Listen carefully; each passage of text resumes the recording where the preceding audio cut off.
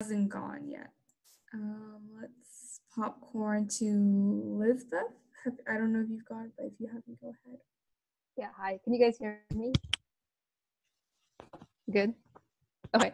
So I'm Lisbeth. I go to Moore Park College, and I'm a first year, and I'm a psychology major. If I were to pick an animal, I think I would be a cat because I like to sleep a lot, but can be secretly really active. Yeah. I popcorn. Samantha. Hi, I'm Samantha. I'm from Davis. I'm a first year and I'm a chemical engineering major. I was gonna say I'm a sloth too, but I'll just go with favorite animal. So probably dolphins or pandas. And then I'm gonna popcorn to my predecessor, Willie. Hey, what's up? My name is Will. I'm from UC Davis. I recently graduated, so I don't have a position, but my previous position was VPS. Y'all already took all the good animals, so I'm gonna just say I'm a manatee because I'm like floating every single day at this point because there's nothing to do.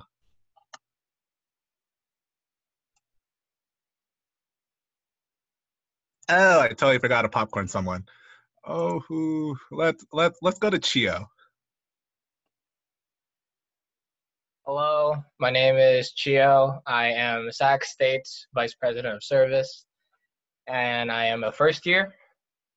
An animal to describe me.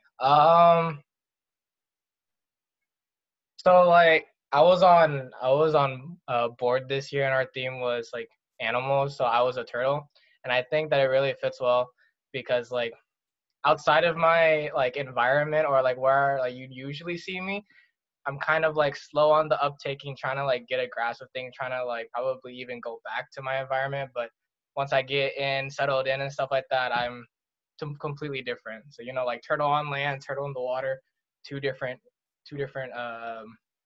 scenarios kind of thing. So yeah. That's popcorn Chloe. Hi, I'm Chloe. I'm the VPS at Pasadena City College, and I'm a first year pre-nursing major. If I could be I'd say that my spirit animal is a worm because I like to make people happy, and the worms make dirt happy and plants happy. So, yeah. I'll popcorn to Grace Yu. Hi, everybody. I'm Grace. I am the VPS at University of the Pacific. I'm a second year bio major. If I had to choose an animal, I think I would choose owl because I like chilling near trees, and I've been becoming more nocturnal lately. I'm gonna popcorn to Wee, my president. Woohoo! Hi, I'm Hui. I'm from UOP. An animal that would describe me would be I guess a monkey because I like hanging out. And let's see, I'll popcorn.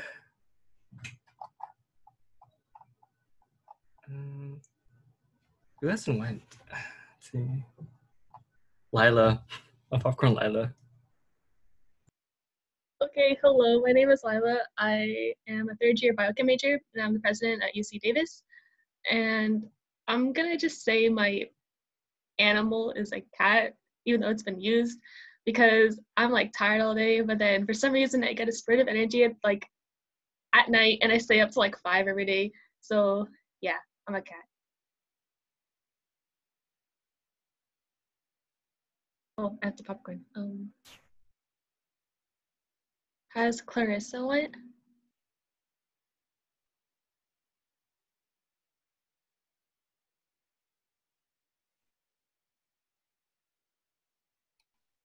Just a heads up that we'll be ending our icebreaker very soon because we got limited time. So yeah. Let's go, John. Clarissa, are you? Oh, thank you. Clarissa, are you there? Does anyone else who's a VPS or service chair want to introduce themselves? Okay, Tiffany. Hello, I'm Tiffany. I'm the VPS at UCI. I'm a secondary education major, and I would say both because my favorite animal is the otters because I don't know why they're just cute when they swim. And the animal that I like represents me is like a beaver because I spend like 12 hours just doing work. Like a beaver works on their dam. So yeah, so I have a lot on my plate. So I'm a beaver. Stephanie. All right, we have time to take one more person. One more person. Hey guys. Wait. Can you guys hear me? Yeah. All right, cool. My name is Jackie Vallow, and I'm the VPS for University of Nevada, Reno. I'm a first-year microbiome major with a double minor in Spanish and Human Development. And my spirit animal is probably a dolphin because I've done competitive swimming.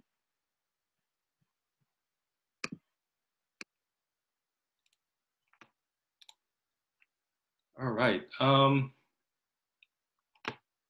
So yeah, this concludes our icebreaker. Thank you guys all for participating and introducing yourself. And again, thank you all for being in this workshop. Really appreciate you. Me and Sandra appreciates you a lot. Yes, we'll be moving next to Sandra's duties and expectations as VPS. Awesome, thanks, John. So now we're just going to get into the meat of this workshop, which are the expectations and duties of a VPS. So since we've done an overview, for your main duties, you will be planning diverse and meaningful service projects for the club. You're going to be communicating with your event coordinators and members about what kind of service projects you'll be planning for the club to do. You'll be organizing carpool. You'll be advertising service events to your members. You're going to be doing a great deal of education on the District Service Initiative, International Service Initiative, and International Service Partners, and anything related to the DSI. And lastly, but most importantly, you're going to be embodying the spirit of service. So this is going to segue us into how to be successful as a VPS. We're going to talk about qualities that we think make someone in this position successful and what that means for them.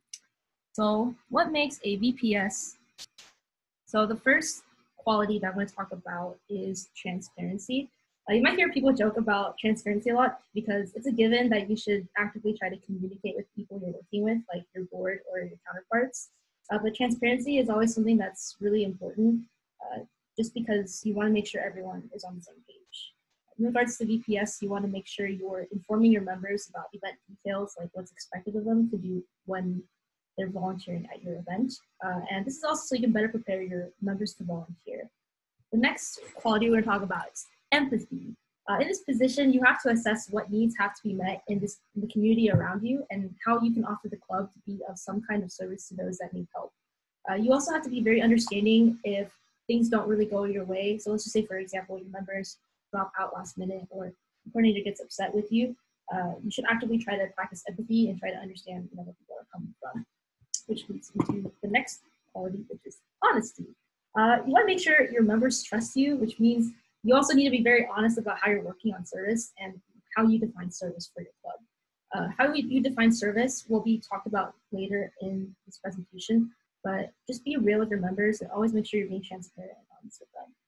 And my last quality that I think is the most important quality that you can have for VPS is positivity. It's really difficult to always have a positive outlook on life, and that's normal. We put a lot of pressure on people to be positive all the time, but in this position, you're gonna have those days where morale is low at service projects and the environment you're serving in is not so great. So what you need to do is you really need to inject some positivity into yourself so you can motivate your members to participate. And then John will talk about his 4 qualities.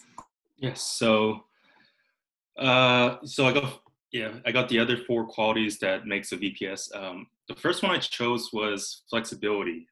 Being a flexible person, you gotta have the willingness and the ability to respond to changing circumstances and expectations.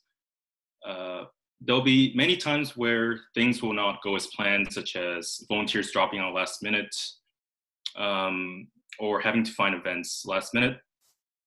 But it is, yeah, you have to get adjusted to those unforeseen circumstances, and it is an important skill that will help you deal with last minute changes, new ideas, and many more. Another trait that I got is consistency. By being consistent throughout the term, you will build trust among not only with your board members, but also general members, your advisors, or any event coordinators. Providing thorough and clear service updates every time during your general meetings, or keeping in touch with the coordinators regularly is an important mindset that a VPS must have, in my opinion. And next I got accountability. Being a VPS means that, yeah, like Sandra said earlier, you are the face of for the service aspect of the club. So if anything is service related, then you will be responsible for that. Any decisions you make, actions you take, or any projects or events you host, you'll be accountable for all of them. Learning, you also have to make sure to learn how to move on from your mistakes and successes to achieve even further.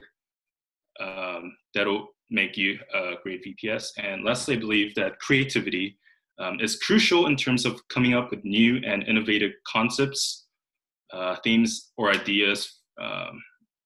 Even if you do not consider yourself as a creative person, you're still capable of coming up with new ideas if you have an open mind and are willing to really spend some time researching for them. And lastly, it is totally okay if you don't have all these characteristics or traits that Sandra and I mentioned, but yeah, like no one is supposed to be perfect. So if anything, take this being a VPS position and being on board as like an opportunity for you to practice and develop these. Yeah, next I'll be going over how to find service events. Yeah, there are many ways and sources that you should look into when you are searching for any service events. First, you can look into any nonprofit organizations near you by browsing any websites. You will mainly be using Volunteer Match, but there are other websites that are extremely helpful, like ONOC, Just Serve, Lover Cities, LA Work, Points of Life, Idealist, or Free Rise as listed above.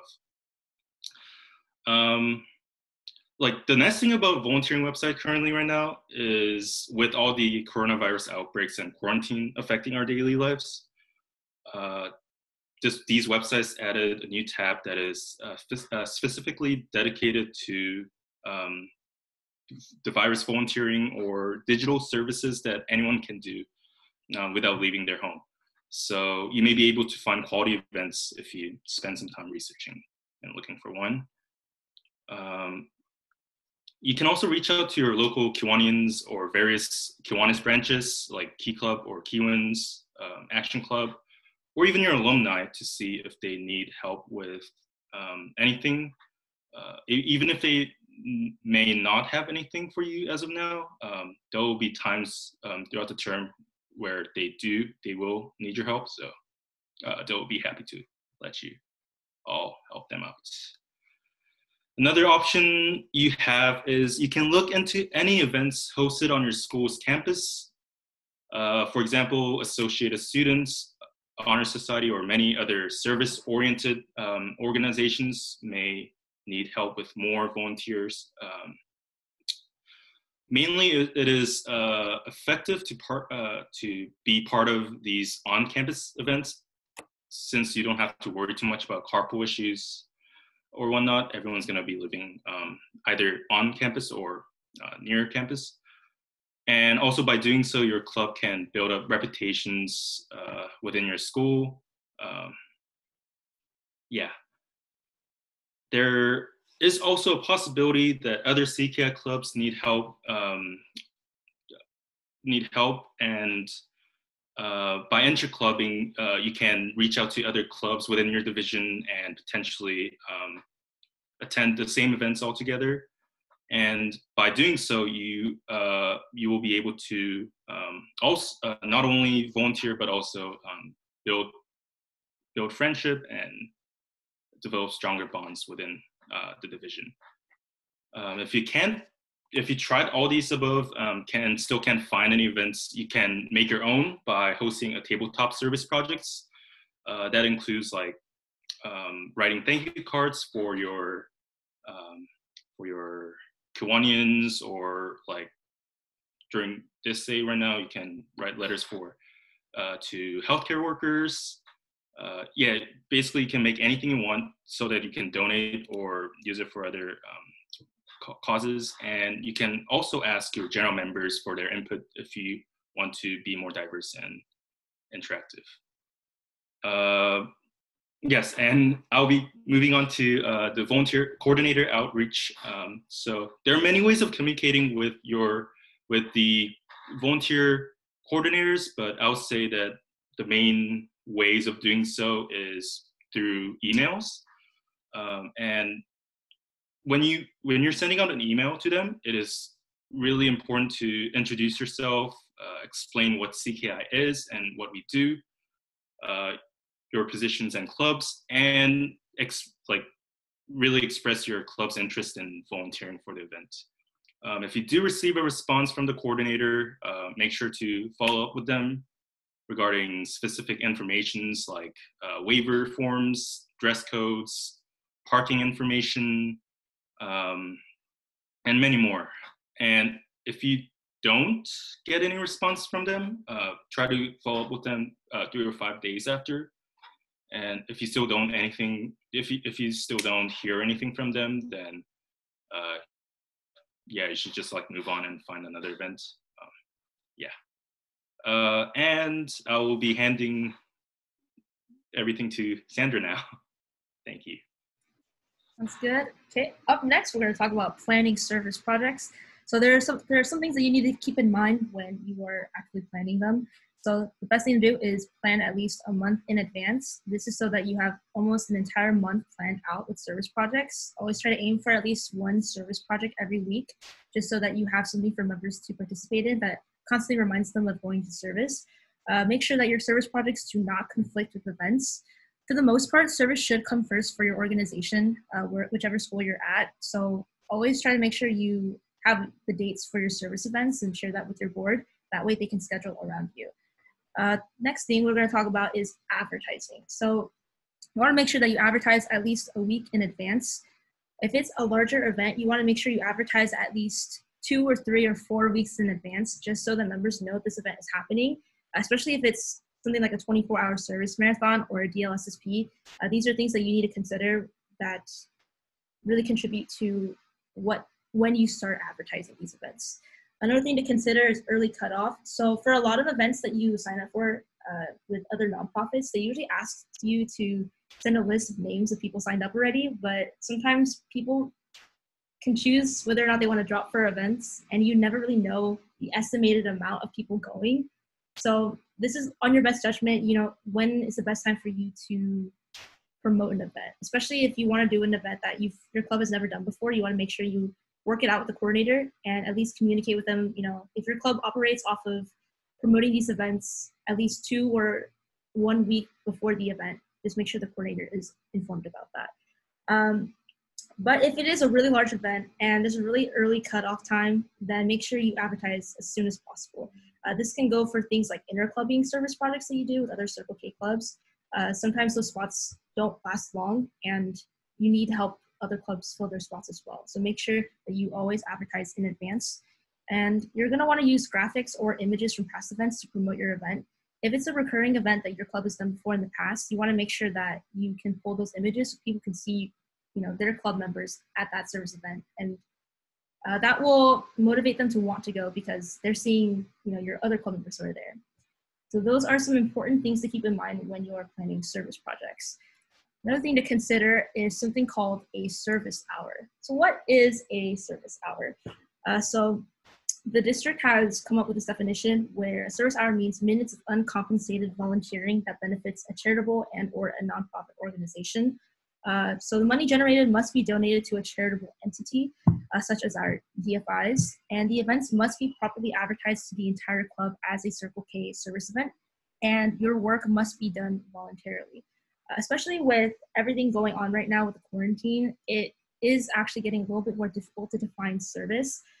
So you as a VPS are gonna have to figure out what defines a service hour for your club.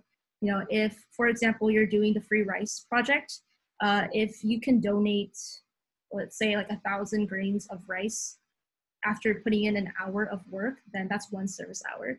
But if you can only donate, or if you can only volunteer for 20 minutes, but you've donated so much more in terms of, you know, the rice grains, then that doesn't necessarily constitute a service hour in my opinion, just because you want to make sure your members are actively serving an entire hour of service.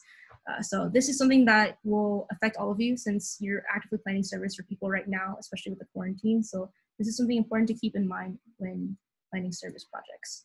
Another thing that you need to consider is meaningful versus impactful service projects. So the definition of meaningful is all service events are meaningful, but not all of them is impactful. And it's really up to your own interpretation what defines meaningful for you. So let's say, for example, my home club, Cal State Fullerton, we do this project every month called, or it's not really called anything, but it's just a cleanup where we go to this nature center that we built a partnership with this high school. And we go every month to volunteer and clean up the nature center because, you know, we understand the importance of retaining tradition, especially when it comes to service. And it's really meaningful for our members to be able to attend every month and just meet the coordinator and get to have a conversation with her. And she's actually the password of this Zoom call too. So, you know, those types of projects are very meaningful to the club and they will 100% motivate your members to want to sign up for that project, even if it's the same thing that you do every single time. So that's something to consider when you're thinking about doing meaningful projects. Something else you can consider is impactful projects. So this is where there is an objective benefit, and you can see that immediately after the service project is over. You can see the direct impact of what you're doing. So an example of this is if you volunteer at a food bank or a food distribution center, and you're asked to bag, let's say like 50 bags of non-perishable items or perishable items, and after 2 hours time, you've bagged like 50 to 75, and you can physically see that in front of you in one of those containers that they have, and that is the definition of impactful. You know, when you can see the work that you've contributed, and you're going to see that be donated to food pantries or people in need, and that's something definitely really important to consider. You know, the difference between meaningful versus impactful, and if you can find service projects that can offer both for your members. And then John will go ahead and talk about the next important thing, which is transportation. Thank you, Sandra. So yeah, transportation. I don't know if you guys already like went through all the, okay, you guys haven't because we're all quarantined. But yeah, so if you do get out of the quarantine, transportation or carpool could be either very like easygoing or it could be very like frustrating because it can get wrong. It can get wrong in many other ways. But in order to prevent those problems, you always have to make sure that people, your volunteers need rides. From the personal experience I had this one board member that was very stubborn to like kind of, she was like very shy and stubborn and didn't really want to reach out to others for rides, and then she ended up not going to a lot of events, and I really felt bad. It's really good to remind them that we're there to help, and we're there to help them participate in an event and whatnot. And always have to make sure to have backup drivers just in case. Like 1 or 2 is good enough, more than enough. This is just to prevent for the original drivers to like drop out last minute, just because, I mean, like they could have any like a family emergency or something happening. So like we're trying to be like empathetic and, you know, try to make the best out of all the situations. You also gotta have like alternative like transportation options. You can look into either like public transportations like bus, or private ones like Uber or, you know, like Lyft. But always keep in mind that those options have like a safety risks behind them. I know that most CCAT clubs don't really have any problem with this, but for like clubs like Orange Coast College, for example, we have a policy that forbids us from using services like Uber for the sake of safety issues and like saving money. So, I mean, if you do have to use these transportation options, just make sure that you got to be extra careful and don't put them as your primary way of bringing volunteers to their events. And last resort, if there are limited drivers or there's not much options you can do to bring those volunteers to the actual site, the event site, you unfortunately have no choice but to cut off members through this hierarchy system. So obviously you gotta prioritize the general members by all means necessary, so that they can make the most experience out of everything. And it's really up to your club on how you would prioritize like who gets to go to the event. But in my opinion, board members should be like on the very bottom of the list, so that we put all other general members and non-board members first. And yeah, that's pretty much it. Sandra, I'll hand over all the speaking to Sandra to describe this very innovative term that she came up with. Yes, thank you, John. I actually wanted to comment a little bit more about the hierarchy system, because my club has personally experienced this, especially very early on in my term this year. This is a project where it's kind of a big event, but we didn't realize that we had overbooked with other organizations that were planning to attend. So we found out pretty last minute that we had to drop people. So I think we went from 25 members who were planning on going to 10 members. So I had to figure out, how am I supposed to prioritize people, especially since this project is a little bit further away from like our school. And this is in the summertime as well. So my solution for this, and this pertains to the last resort idea, but you really do have to cut off members via hierarchy system. So you really want to prioritize new members who've never been to this project before, because sometimes service projects are really what determines whether or not they stay in the club. And especially, you know, they joined the club because they want to do community service for the most part. So you definitely want to give the focus to them. Next, you can prioritize drivers, because drivers are the people who will get your new members to these events. And that's super important to consider. At the very bottom of the chain, like John said, like you really don't prioritize board members. For this specific project, I had to drop 90% of my board members from this event. And although it was sad that, you know, we weren't able to accommodate every single person sign up for this project, it is a necessity so that your new members who, you know, have never experienced this kind of event can do so, because, you know, you're providing the means for them to do so. So that's just something really important to consider when it comes to like the hierarchy system with anything pertaining to service. So this is gonna go into my next thing. This is a creative acronym that one of my predecessors made during their term. And it may sound kind of funny to you at first, and it's not inappropriate in terms of Circle K, but this acronym is called CRACK. So I'm just gonna explain and break down what CRACK means in relation to service and within Circle K. So the C in CRACK stands for carpool. So this is really helpful for general members who want to chair events and they don't really know how to do so. So this is something that you would teach them. But For C, carpool, you want to arrange carpool and make sure that every member who signed up for this project has a ride to this project no matter what. And this is something that, that's basically your first task. You have to make sure like which members are going to go in a specific car to this project, who's going to pick up who. And you want to make sure that you set it up so that, it's something that you're taking care of before the event is actually happening, which goes into the second thing, which is reminder, which stands for the R in crack. You want to make sure you remind your members before the day of the event that the service project is happening and remind them of important things that the coordinator told you. So let's say the coordinator wants the volunteers to wear a certain attire, closed-toed shoes, hair up. They don't want anyone to bring any water bottle or personal belongings. They tell you a little bit more about parking. Maybe parking costs money, and they tell you you're not allowed to like take pictures or things like that. So those are things that you would relate to your members who are signed up for the project. You can create a group chat, or you can text them individually to remind them that this service project is happening the next day. So usually how I would do this is in my text message, I would just say, hello, whoever this person is. Thank you so much for signing up for this project. This is just a friendly reminder that the event is taking place tomorrow at this time at this location. This is a reminder that parking costs $5 and you are expected to wear this and that, whatever. Thank you so much for signing up, and I'll see you tomorrow. And this is usually where they're literally reminded that they have service the next day, and they're just like, oh my God, do I decide to go or not? And this is also where you'll find out if they decide to drop from the event or not.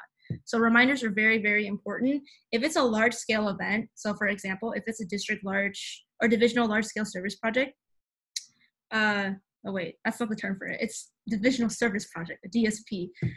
Then you want to make sure they know at least a week in advance so they know what's happening, and you put them into a group chat so people can just see who's going and who's not. So reminders are very, very important. This goes into the next thing, like once you get to the event, something that you need to do is attendance. For attendance, you want to make sure you're tracking, how long people are at the event, from the moment they start doing service to, the minute they stop doing service. You need to make sure you track those hours for your members. And you can usually do this. For the most part, everyone starts up to the hour that they're there, but sometimes people leave early. So just take that into consideration. You also want to make sure you record attendance of other Circle K clubs in the area that also attended this event, or anybody else in the Kiwanis family who attended this event. And usually you would be able to include a tag, like a Kiwanis tag on the surf, if there are more clubs going. So that's just something to keep in mind. But specifically for your club, make sure you actively know how many hours people are there so you can give them the hours, which goes into the next thing, C. C is for surf. For those of you who don't know, SURF stands for Club Event Report Form, and that's where you fill out this long form. That's actually being offered in 2 different forms this year, and you input all the service hours that a member has attended, and for a specific event. You want to make sure you do this within 2 to 3 days after the event, so that your secretary gets this and is able to input it into the MRF. For general members who are chairing this event, they usually are given more leeway with turning this in on time. So like maybe within a week of the service event, they have to turn it in. But for the surf specifically, as a board officer, please surf in advance, like 2 to 3 days within the event, because you're gonna forget later on, and then it's just gonna start racking up. So make sure you surf people, make sure people get their hours, and then submit it to your secretary. And the last thing, people often don't do this because, at the end of the service project, you're really exhausted and you just kind of wanna go home and not do anymore. But something you really need to do at the end of every service project is you need to impart knowledge. So maybe the people who sign up for your service project, they've never attended your meeting where you talked about this project, or maybe they're not on social media. So the first time they're experiencing this project is literally like being at that project on that day. So something you need to do is you need to educate your members. You need to tell them, the impact that they made, the meaning of the service project, if it has any meaning to you or to the club. And you need to show or verbally tell them, what they did really does go a long way in terms of community service, and you need to show how it's impacted our community. You can either do this through a kudos circle, which is what OCC does, where they give members shout outs of, what they did really well at this event. Like, oh, thank you so much. Oh, kudos to this person for driving. Or for Cal State Fullerton, we do powwows where we basically just recap the event. Like, wow, like at this event, we packaged over, 10,000 pounds of food. That's really great, and it's going to go a long way. It's going to help the community, and you should be really proud of yourselves because we dedicated so much time to be here today, and we couldn't have done this without you. So this is just a nice way to just thank people and also educate them more. which I guess also goes into my next thing. Education is really, really important, especially in regards to service. So something I'm going to talk about is, very briefly, is just things you need to educate members about. There are 3 pretty big important things you need to do. So there's 2 different service initiatives. This year's district service initiative is serving the environment, which just are things pertaining to the environment. So that's one of our, that is our main district service initiative for this year, which directly ties into our district fundraising initiative, the 3rd one at least, which is the Environmental Defense Fund. So you want to make sure you collaborate with your fundraising chair or your treasurer to raise awareness and educate members about those specifically. But we also have something called the International Service Initiative, which is focusing on the future children. This is primarily where you work to face or to address issues that affect children ages 6 through 13 through whether like service projects or just awareness in general. So that's another thing you need to educate your members about, because all the VPSs that I've talked to during my term, they didn't really know what this was, because this isn't something that is widely circulated within your club. So make sure that you're actively educating members about all of these things. And another thing you need to educate your members about are your international service partners. So I actually can't name them off the top of my head, so I'm just going to refer to the website to name off what they are. But it's March of Dimes, Junior Chamber International, Better World Books, Students Team Up to Fight Hunger, St. Baldrick's, UNICEF, and they actually just added a new one recently, which is Global Brigades. So there's all these different service partners that really isn't educated enough on the club level, and it really does go a long way to just do service projects that relate to them. So some ways you can educate your members about these service initiatives and partners: host workshops related to them, and plan and coordinate service projects. This will go a really long way in educating them by having them physically see and participating in these kind of projects. And then John can do engaging members.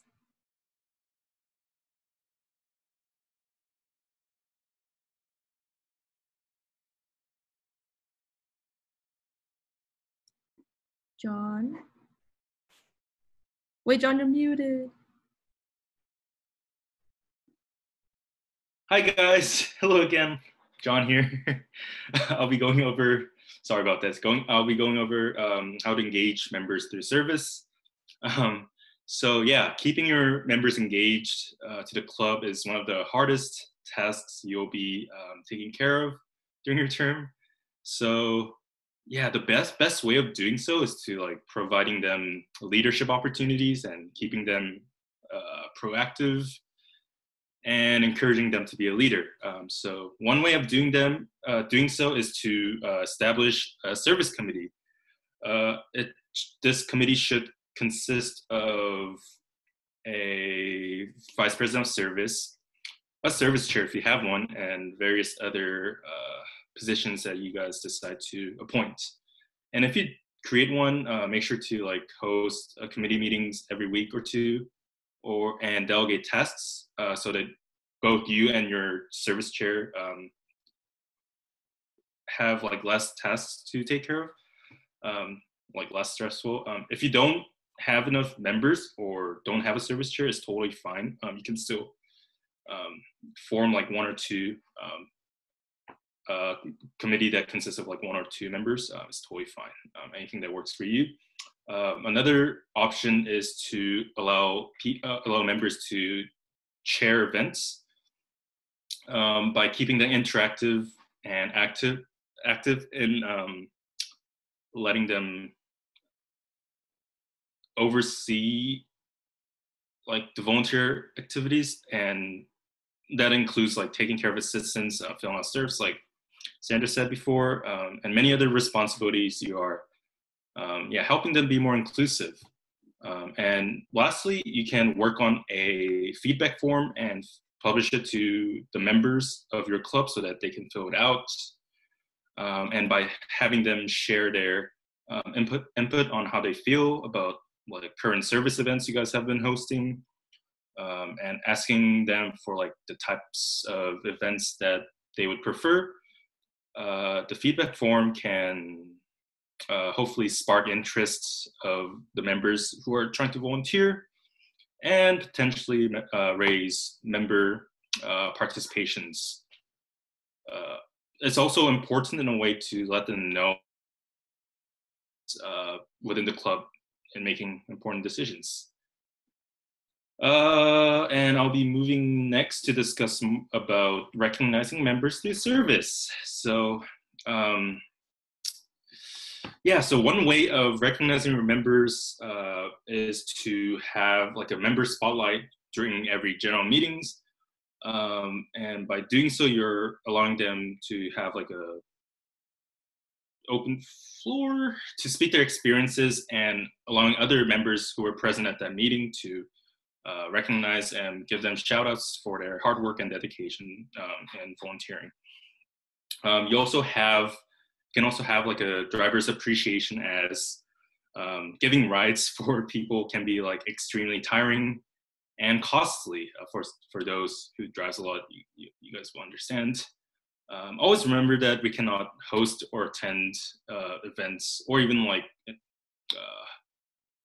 ensure like the success of the events without the help of the drivers. So always remember to give them a shout out or recognize them.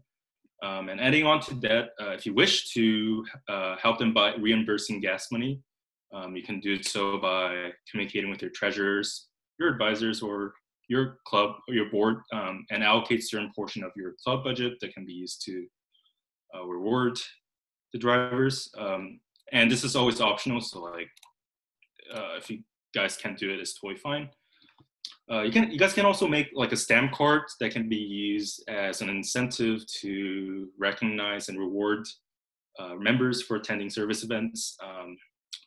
Like for example, if a member can receive like 1 stamp for attending the service event, and if the member has like 10 stamps, they're eligible to win like a free boba from 7-Leaves or something like that. And yeah, again, you gotta have like enough resources and you gotta plan accordingly to make this be successful.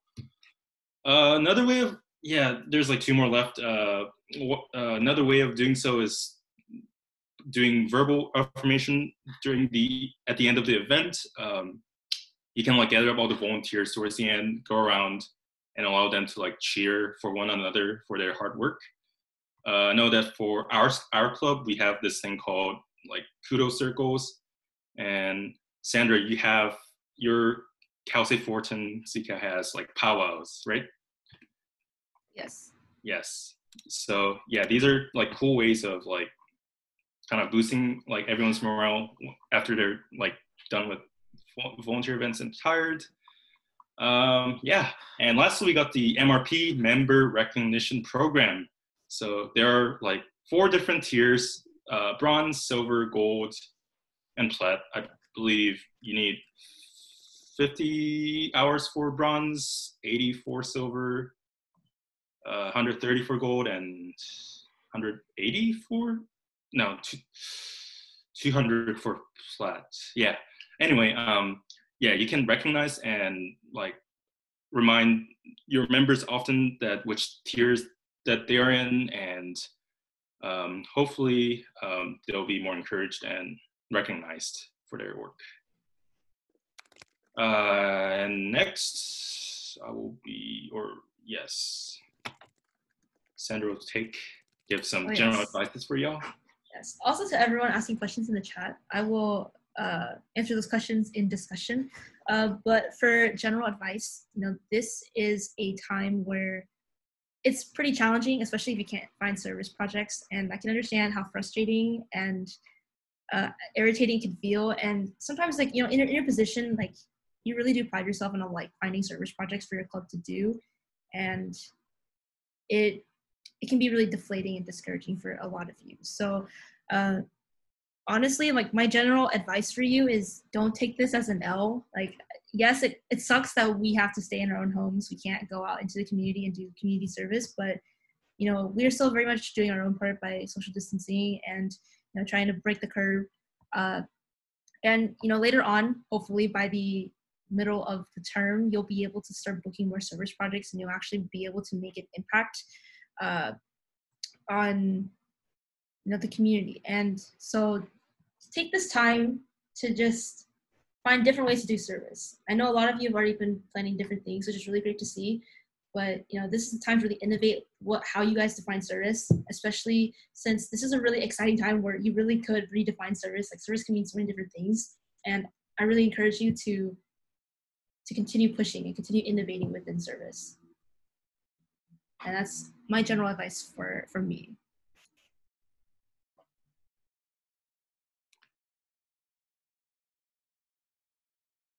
Should I add more into that? Yeah. Sure. Yeah, awesome. So I got some general advices as well. Adding on to what Sandra said, like you gotta use your time effectively and wisely. And time management is like really important, and like I would say like not just for VPS but for any other like core positions or outside CCAT as well. Like from a personal experience, like coming into like last term, like when I got appointed or elected as VPS, I just thought that like I can do everything, I can handle everything, like I can balance between school and life and everything really great. But turns out that I wasn't able to do that quite well. So I really highly suggest you to kind of keep in track of all your schedules and events, like use like a calendar or something to keep in track of everything, be on top of everything. Like finding events, getting approvals from your advisors or someone else or other places, and planning service projects. You gotta do everything early. Well, I know it's like really hard not to procrastinate, but you just gotta do it. Yeah, like, I feel like it's easy to say you won't burn out, but 9 times out of 10, you will 100% burn out from this position. I've burned out a lot throughout my term, but you should really try to see like what makes you burn out. Like, is it like overworking yourself or overwhelming yourself with like numerous different things that you're doing? You can continue to burn out, surprisingly. Especially like holding large-scale original events like a 24-hour service marathon, that can be very exhausting, and you may put a lot into it and you don't realize you're burning out until you're actually maybe having the event or even after the event. And the best thing to do is learn what are ways to take care of yourself so that you can try to prevent burnout or limit the amount of burnouts you have throughout your term. And this goes into like another thing that people kind of joke about, but it's not like the best thing to joke about, which is resigning. So usually when people start experiencing a lot of burnouts, they start to lose motivation and passion for what they're doing, especially when, it gets to a point where they're trying to juggle everything going on in their lives. So something to consider is really evaluate your priorities, really try to plan ahead, because if you plan ahead, you can accomplish so much more earlier than trying to procrastinate and do everything later on. So, just make sure you're pacing yourself and planning ahead. That way, and also remind yourself, like, why did I run for this position? I asked myself that question a lot this term, like, why did I run for this position? And, I joined this club because I really care about helping people and I really love community service. And no matter what I might be experiencing, like maybe I'm not feeling particularly happy about a project I did, or maybe morale was low at an event, like that's okay. Like that's something that will pass, but my passion for community service is something that I want to continue developing. And you just need to think about like what really inspired you or motivated you to be in this position, because you made a decision to be here to represent your club and to be the face of service. So you really need to take that last thing of the duties, which is embody the spirit of service. I'm not saying like you need to live, breathe service, but you just need to make sure that what you're doing with your club and what you're doing with service comes across as genuine and shows that you really do have personal investment in this. And that's how you're going to motivate members to go to your events. Kind of adding on to what Sandra said about burnouts, don't be like afraid to take like breaks if you really, really need it. If you don't decide to take any breaks and just keep on going, you'll actually like break down at some point. But before like asking for your board to take a break, make sure to like plan accordingly. Make sure to delegate all your tasks to someone else so that they can take care of yours for a short while you're gone. Like even if it's like even if your break is like a couple of days or something, like it will definitely help you out. That's pretty much. Yes. Okay, so you guys do need to sign in, but we also want to open a discussion with you. So we're gonna have you sign in first. So thank you so much for coming to this workshop. Please sign in so you get your credit for attending this meeting. You can either go to bit.ly, CNH, STC 2020, or you can scan this very helpful QR code and it'll take you directly to the form. Please make sure everyone who is here is signing in so you actually get credit. But thank you so much for listening to us speak for an entire hour. We're probably going to continue speaking more because we really want to get to know you more and try to help you out with any problems that you might be experiencing so far, especially with the first month of your term going by. So please sign in. And then we can jump back into discussion around 9:05.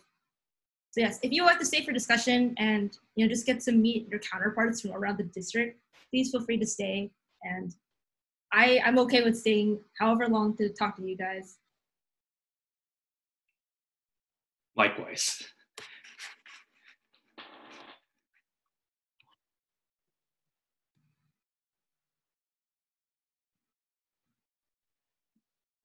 Oh yes, if you would like to contact us separately, here are our emails. Oh, a question. I totally forgot to edit my email. It's actually like John Park goes first and then CCAT goes after. Oh no, okay. Pretend you didn't see that. Just reverse it. Okay, so someone just asked a question. What distinguishes VPS from service chair? So Vice President of Service is, I feel like that's like an executive position that's established throughout all over CNH and Circle K International. And so that's someone who directly oversees the community service portion of your club. And a service chair, that's just an optional thing if your club wants to do it. So I know some clubs break that up even further. They have single service chairs or small scale service chairs or large scale service chairs. It gets really confusing the more positions are created. But if your club is really, really big, then that makes more sense for you to have those kinds of positions. But a service chair is more of a board officer that oversees your service committee. At least that's how I've seen people have service chairs. But John could talk about it because he has a service chair. Yeah, so it's really honestly up to how you interpret it. Because for our club, for example, we've been struggling for many, many years on distinguishing between VPS and general service chair. How I separated them last year during my term is I focus more on educating the members by doing workshops, hosting workshops, and focusing on on-campus events, and the general service chair would focus more on outside off-campus events and reaching out to coordinators and hosting tabletop services and managing delegating tasks to the committee chairs committee members. So yeah, again, it's really up to how you interpret it. Yeah, it's really tough doing that. I understand. Yes, it's entirely up to your club if they want to have or to your board specifically if you want to have a service chair. If you want someone to plan single service, then you can have a single service chair. But just keep in mind, the more chairs that are taking over service, the less that you might be able to do. So I know for Cal State Fullerton, it's really up to the VPS if they really want to have a service chair.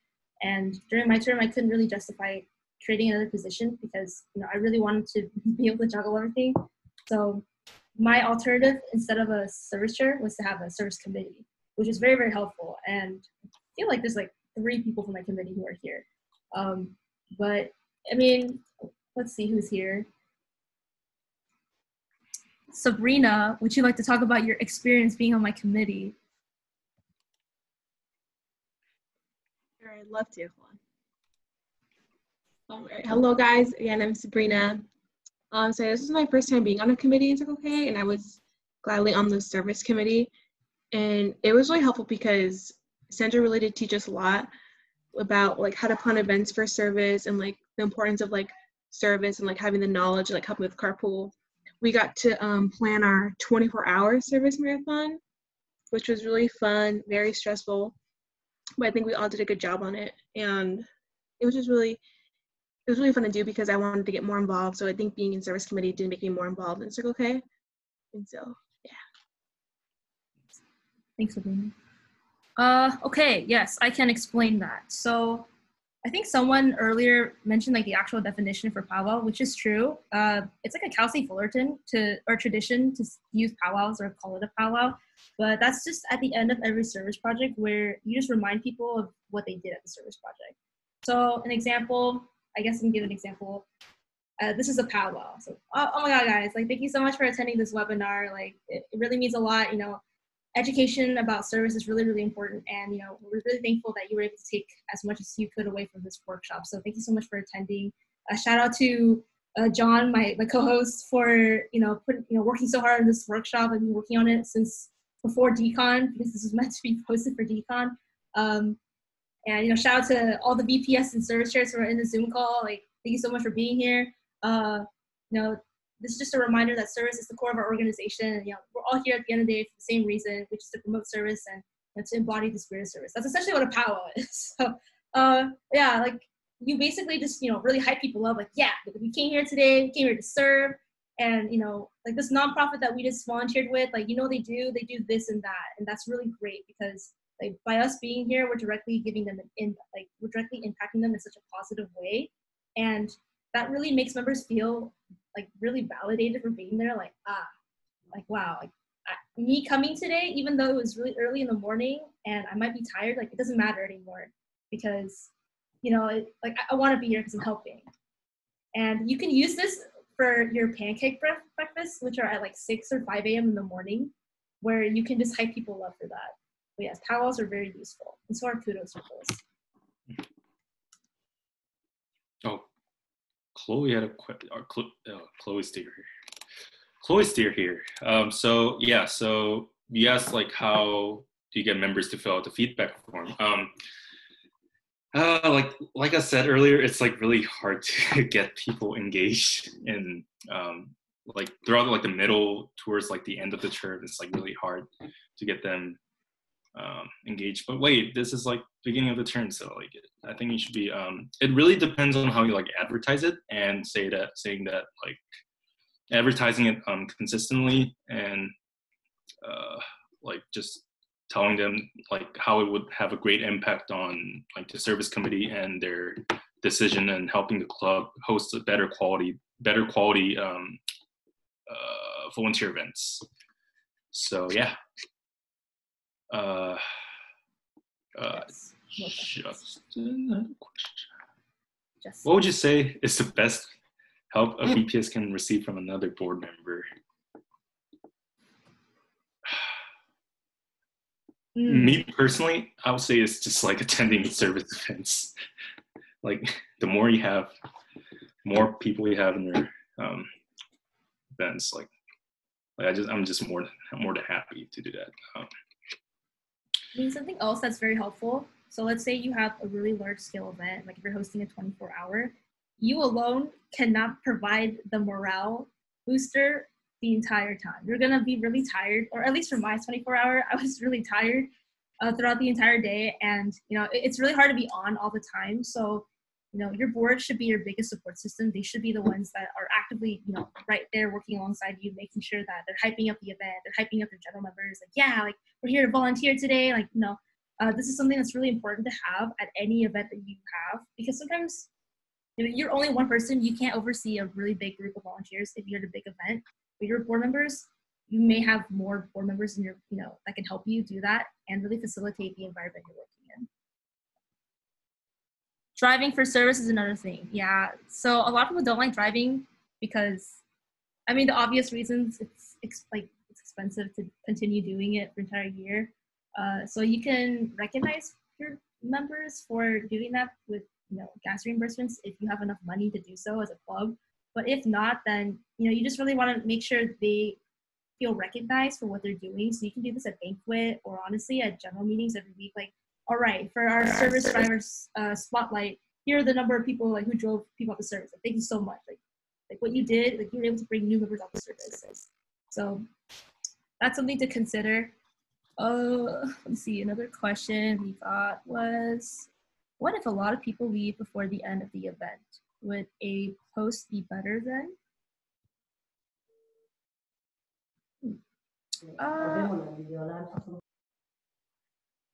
For this specifically, you can make a post. You could do like a service spotlight of what you did in the previous week.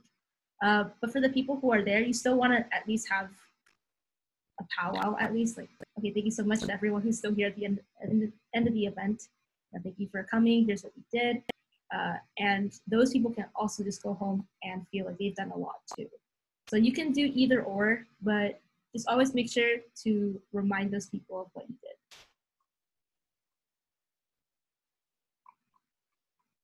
This question was, what are pancakes? Chloe also asked another question. Yes. What are pancake? Yeah, pancake breakfast. So it's like a fundraising. Is my Wi-Fi okay? I think your Wi-Fi's spotty. Oh no! It was going great until now. Anyway, you guys can hear me now, right? Yeah. Yes. Okay. Cool. So yeah, pancake breakfast is like a fundraising event hosted by the local Kiwanis clubs. How often? It's like a once or twice a year event that they host, and they usually invite all the Circle Kers and Kiwans, high schoolers from Kiwans from other schools in. I don't know if all like Kiwanians host that. I think. For pancake breakfast? Yeah, for pancake breakfast. Yeah, so for pancake breakfast, Kiwanis clubs host those as a means to fundraise for more of their events, and also just to help out their local communities. They usually serve a lot of like elementary and high schools in the morning, and they usually require a lot of volunteer support from Key Club. But since they're on Saturdays and it's unlikely that they'll wake up, they usually ask for Circle K to help out. And this is where you usually get like a free pancake breakfast, which is pretty nice to like keep you awake in the morning. But it's also just nice, like waking up, like you might feel really tired like before you get to the event, but once you're there, you're like, wow, I feel productive. I feel like I'm helping people, and you get to see the smiles on like the families who walk by, and like you serve them. It's just really wholesome and rewarding. Yes, that's what pancake breakfasts are. If your Kiwanis clubs offer that. If we had STC in person, they usually also help out at STC too. Another question from Chloe. Wow. Is it better to create an event page or have a post on your club page? For me personally, I think for like large scale, bigger events, I think it's more beneficial to host like an event page with like all the banners and like more detailed informations, and you can like invite like however many people we want, and you can also like, the good thing about like event pages are you can also post it on your CKI page at the same time, so you can explore that option. If it's like a small event, you can just like make a small post about it. Yeah, that's how I would use both tools. Yeah, something else that I want to promote, so I'm just gonna exit the screen. So if you are going to create a event page, then you're probably gonna need a graphic. But if your club is really small and you don't have someone dedicated to create graphics for you, then do I have a resource for you? I'm gonna plug the committee I was on this term, which is CNM. So obviously, if your club is small or you really don't want to make a graphic, then you can just request a graphic from CNM. So you just go to you go to cnhcirclek.org, which is a really helpful resource to use. You're going to go to resources, and then you're going to go to communications and marketing, and then you're just going to go to the graphic request form, which is recently updated.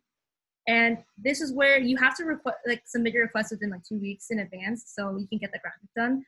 But you will literally have 2 graphic designers working on your request so that you don't have to, and you'll know it'll be good because they're on CNM, like hello. So you can just specify what you want and they'll get you that graphic within 2 weeks. So I would drop I guess I can just copy and paste this. So yes, this is a very helpful form if you need graphics but your club is small or you don't have someone dedicated for that. But yes, thank you for asking that question. They're very helpful. Okay, what other questions did we get? There's a question that for distinguishing large scale and medium scale servants. Is my Wi-Fi? Your Wi-Fi's lagging again. Can you guys hear me again? Yeah, we can hear you. Okay, perfect. I was using hotspot earlier, but now it expired. Yeah, so I would say distinguishing like the size of a service project or events is honestly, it has to do with like the member participations for the event as well as like its impact on the community that you're helping out with. And Sandra, do you want to add more into that? Yeah, so she clarified. She was talking about how to plan medium to large.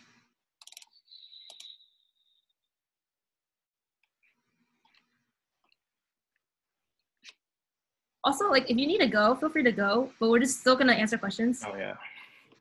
But yes, so for that, how do you plan large scale, medium scale events?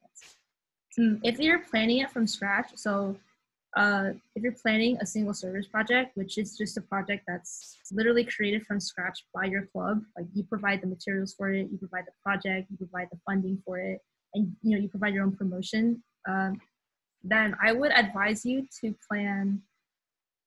If it's like a medium-sized single service project, then you could honestly do 3 months of planning. But if it's a really large-scale service project, then I recommend like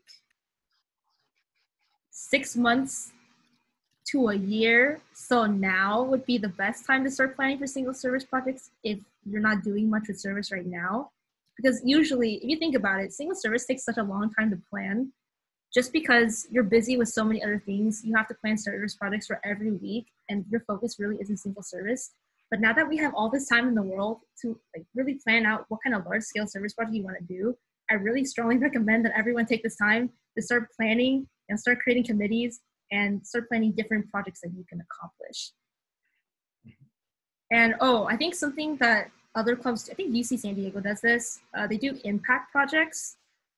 Where they I think they focus on a specific cause that they want to focus on for a particular month, and then they have ad hoc committees to work on it. They're called impact teams, and then they, impact teams. So, and then they do the project. So if anyone from UC San Diego wants to talk about that, feel free to unmute yourself.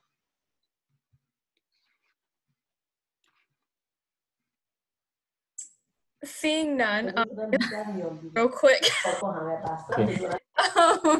So basically, impact teams was started years and years ago by one of our old VPS/president, Bradley Battalion.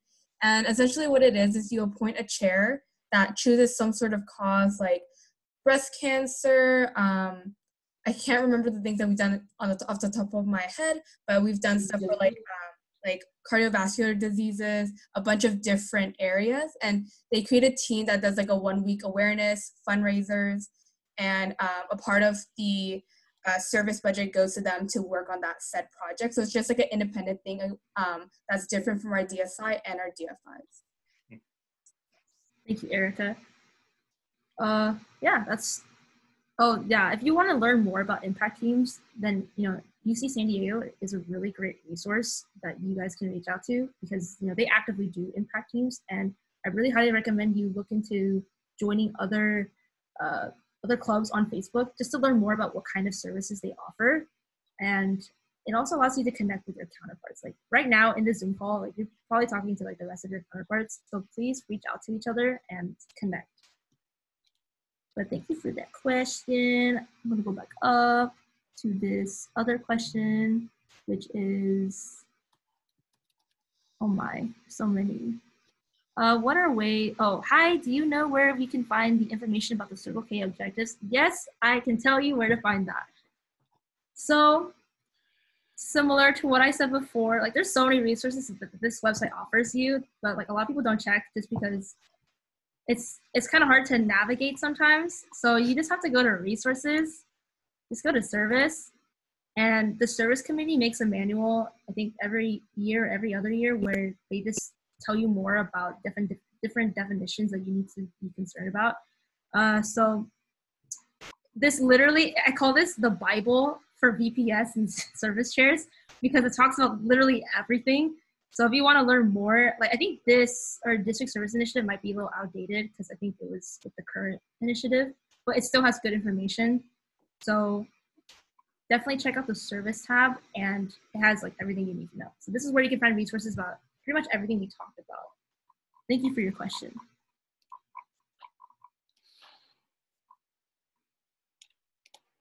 Next question, what are some ways to get more members to join and stay active? John, do you want to take that one? What was that? What are some ways to get more members to join and stay active? More members to join and stay active. That's more of like member like recruitment and retention. So I guess, right? Yeah, I guess it's important to take advantage of like all the tabling activities and like Club Rush or like events like that, like big events where you can like advertise your clubs.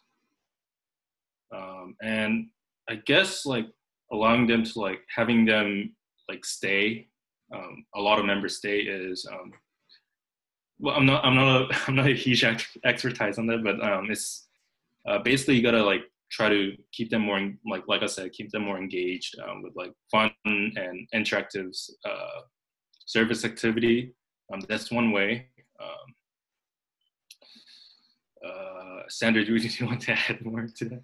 Yeah, so there are different things that you can do. Like it is more about like member development or like whatever that position looks like for your club, but your board should be working on things like Welcome Week. So if you have something like Discover Fest or a week where you're recruiting to new members, potential new members, you also want to create a time like a week after that initial event to do events relating to your position. So you could do service within like a welcome week for your club to do, which would be a really great way to get new members or prospective new members to check out like what kind of service projects you guys do and meet people at service. That's like a really great way to get people to join the club because, you know, people, there's different reasons why people join the club. Like, oh, I want to be a leader within a community service organization. Cool. Or I want to do community service. I'll join this club. And, you know, going to these kinds of events made it really fun for me personally, where I could do community service, but not feel too pressured to, you know, to apply for anything if I wasn't comfortable doing so. And it was just like the best like starting point for me as a new member to just check out the events that the clubs have to offer. Other things you can do. So sometimes people want to see interclubbing a lot more. Because they want to check out what other Circle K clubs from other schools do. So I highly recommend interclubbing this year, doing more with them at service projects, and you can usually do so within your own division at something called divisional service projects, which are DSPs for short. And here's a really great opportunity to get to meet people from UCI, if you're in Citrus, or IVC or Saddleback. So, you know, this is like a really great networking opportunity as well.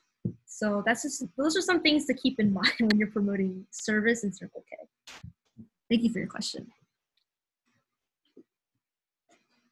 Okay, would doing something for a fundraiser, for example, getting pied or accepting dares for donations count as a service? Yes and no. So what my club did this year, okay, for fundraisers specifically, in my opinion, I don't think you should get service hours for it if you're doing dares, just because you're not really serving the community. And that's something you need to really consider. Like, how am I helping the community by getting pied in the face or dyeing my hair or shaving my head? So you're not really benefiting the community. If anything, you're kind of doing a disservice to yourself by doing so, but you're fundraising for a good cause, which is good. But some ways that you can quantify like a service fundraiser, because even when you raise money, it is considered service, but you can't really serve something like raising money for service because you can't quantify a service hour from that. So something you can do is, let's say you're planning a fundraising event where you do like a lip sync, or for a Cal State Fullerton, we do a lip sync battle. Throughout the weeks, like leading up to the event, you know, we have a committee of like pretty much anyone in the club who wants to work on decorations, and people who come to those decoration days get service hours because they're actively building something, making decorations for the fundraiser. that's not something they can really get leadership hours for, but it goes towards a fundraiser. So that's how they can get service for it, or service hours for it.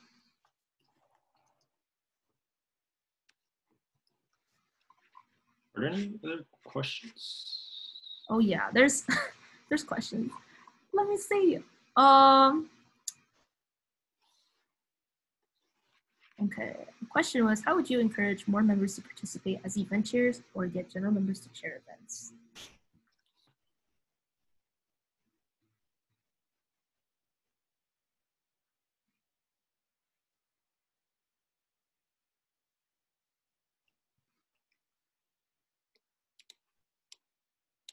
Okay, I guess I will go.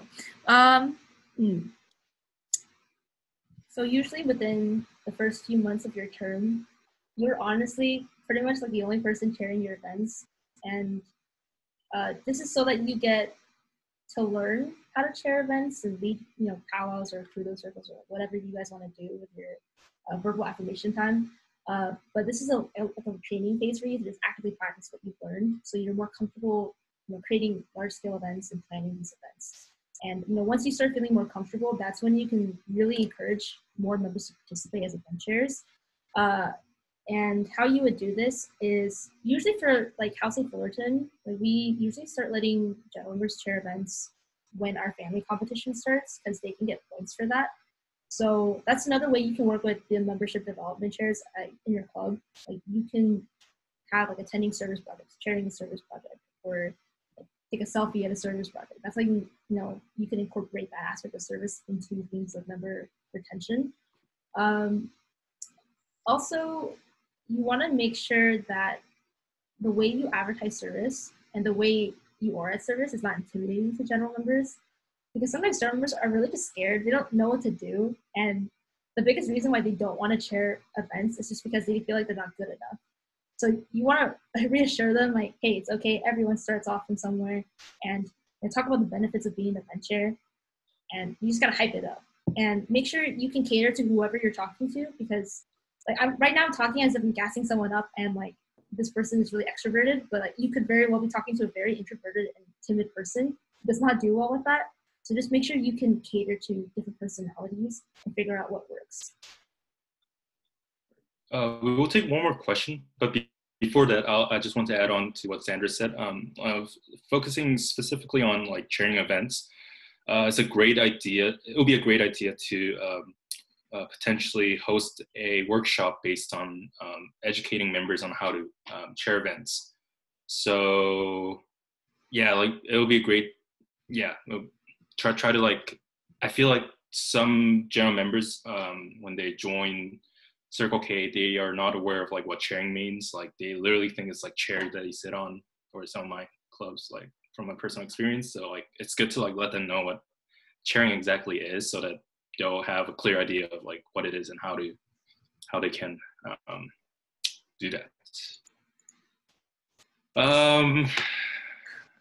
What are ways to stay motivated when coordinators reject you and don't keep in touch?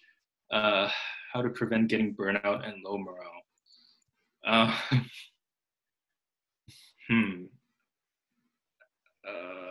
Stay motivated. I mean, it's because try to like give yourself and your club more like credit, and like try, you gotta like value your time more, I guess. So like there's always other events that you guys can find, or like I said earlier, if you guys can't get a reach of like the coordinator that you really wanted to talk to, like, or you were really interested in that event, I would say that like don't stress out too much. Like it really happens. Like it's really important. Like it's like at that point you're pretty much like wasting your time. So like I would say like move on and like try to look for other events that's more beneficial for your club. And like you can host like tabletop events. Like you can also like enter club with people with the clubs within your division, and have a good time. Okay, so since we have to end, well, we're sorry we can't answer like the last question, but if you have any more questions, please feel free to reach out to me or John, or just about like anyone who's in this call right now. Like reach out to your counterparts. Feel free to add us on Facebook.